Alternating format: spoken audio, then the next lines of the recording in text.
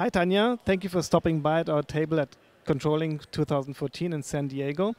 We just released your new book on product costing, and I'd like to ask you a few questions about it. Why do you think MM and PP master data matters in product costing? Hi, Martin. Thanks for having me. So I would say MM and PP data are probably the lifeblood of product costing because all those data pieces feed into how we get our standard costs. So anything that has to do with the BOM or routing, that's how we drive a produced material. And then anything that's purchased, we're probably going to look at a purchase info record. So having data correct in those modules is key to having correct product costs.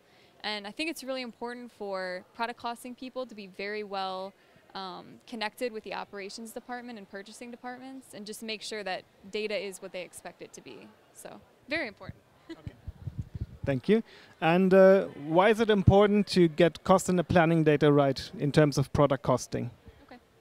So in addition to using data from the MM and PP modules, we also have activity type rates that we determine in cost center planning. So we'll plan all of our spending and all of our activity quantities by a cost center and then do some simple division to come up with an activity rate.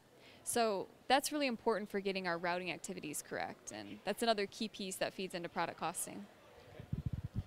And finally, what do you think is the hardest part about COPC and why? I would say the hardest part is probably understanding all the error messages that we get in the costing run.